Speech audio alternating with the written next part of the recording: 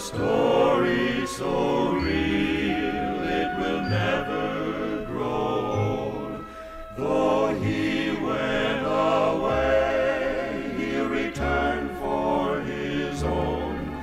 The story of Jesus is the sweetest ever told.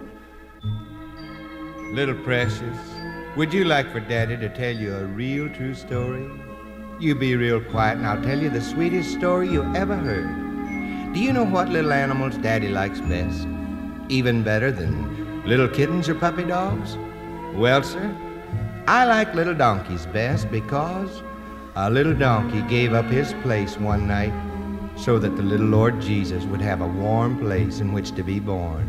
And when the old king heard that Jesus had been born, he tried real hard to find him. You know why? He wanted to kill him. But Jesus' mother and father put him on a little donkey and took him away off to Egypt.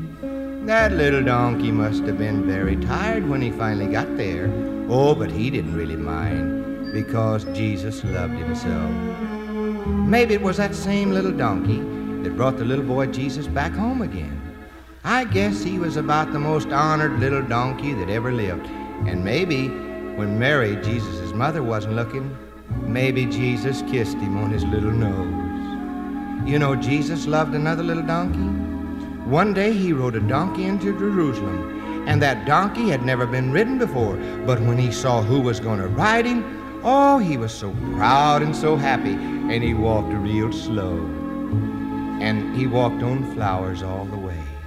Flowers that people had put on the road for Jesus.